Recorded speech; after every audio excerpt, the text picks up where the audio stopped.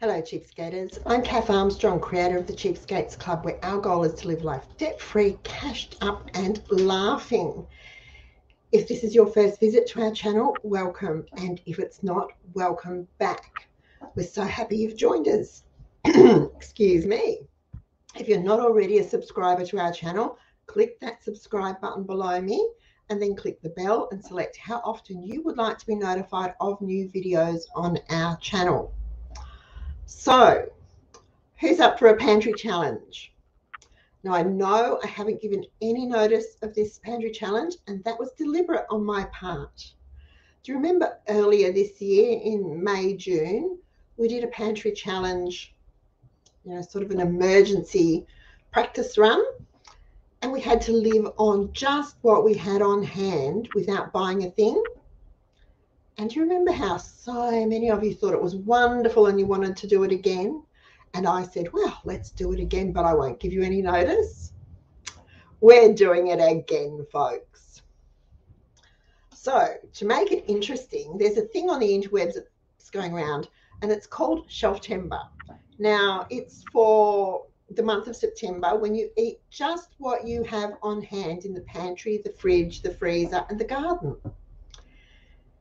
It's a pantry challenge with a catchy name because it seems that, these days if something doesn't have a catchy name or a fancy meme, no one can just understand it.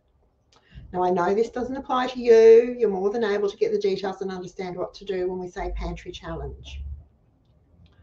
Anyway, today is the 1st of September. So we are starting our spontaneous pantry challenge. What you have in your pantry, in your fridge, your freezer, your garden today is what you live on for the month. That's it. Same rules as before, and I'll link to that video below. Use nothing you buy. Now notice I said not to use what you buy, but do buy it, because right now I don't think it is wise to run the pantry down. So as you use something, add it to the shopping list and get it like you normally would. Just don't put it in the pantry to use during Shelftember. You'll finish this challenge with your pantry as stocked as it would normally be. It won't be run down. Now, I know there are those who are thinking that, it doesn't really matter, that the shortages are a thing of the past, that supply chain is fine, the drought is over, people can move around again, whatever. So there is no need to be concerned about the pantry and keeping it stocked. They're wrong. Now, jump on me if you will, but this food crisis isn't over by a long shot.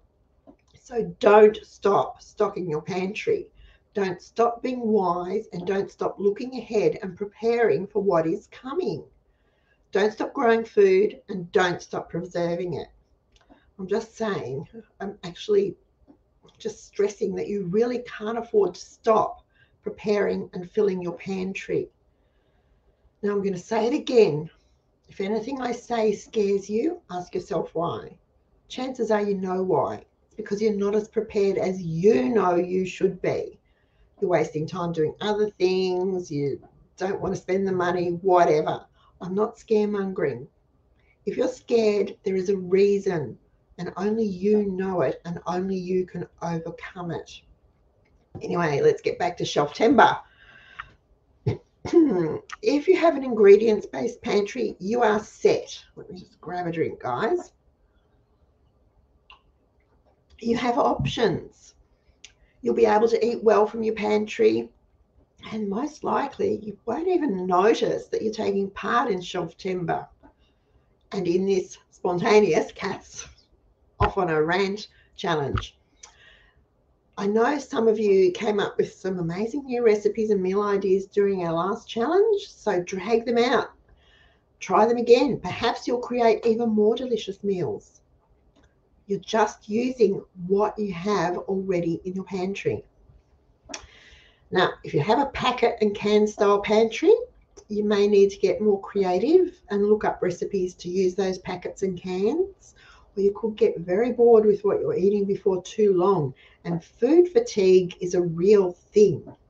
We are very spoilt, especially in Australia, with the variety of foods we have.